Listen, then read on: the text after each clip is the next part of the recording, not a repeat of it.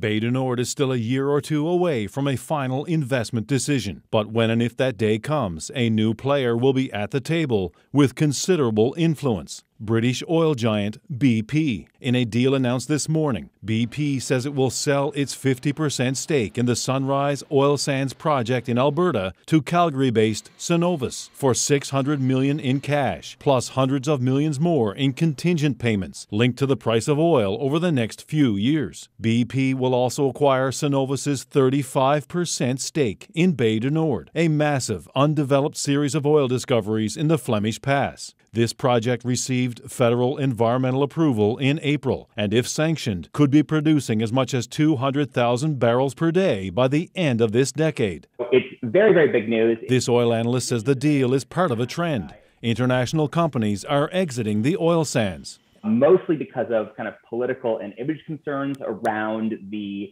higher upstream emissions intensity associated with oil sands production. And being drawn to projects like Bay du Nord, which is being billed as the lowest emitting oil project in Canada. That's key in an era where both investors and the global economy seek to reduce emissions in the battle against climate change. BP also gave up its significant holdings in Russia after it invaded Ukraine. They're very much looking to figure out a way to kind of pivot their production, their future kind of oil production strategy away from Russia and towards literally anywhere else on the planet.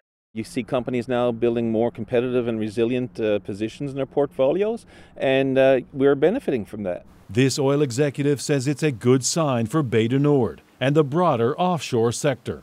And I think it's an endorsement of what, again, we have to offer, and that with companies like BP, radically going through transformations, much like all the major oil and gas companies, for them to take this position and in a growth mode, I think that is great news for us. BP recently opened an office in St. John's and has plans to undertake an exploration campaign in the Orphan Basin next year. This could be the start of Newfoundland and Labrador's offshore being a core area of focus for BP. But while industry boosters celebrate, environmental groups like the Sierra Club are irate, issuing a reminder today that BP was responsible for the Deepwater Horizon disaster in the Gulf of Mexico in 2010, and that conditions in the North Atlantic are even more dangerous, with very little chance of cleaning up an oil spill. A spokesperson for the group said today that BP's participation in Bay du Nord makes the Sierra Club Canada Foundation even more determined to oppose this risky project.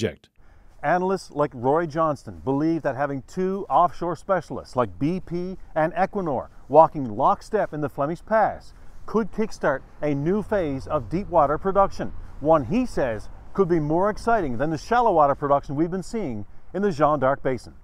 Terry Roberts, CBC News, St. John's.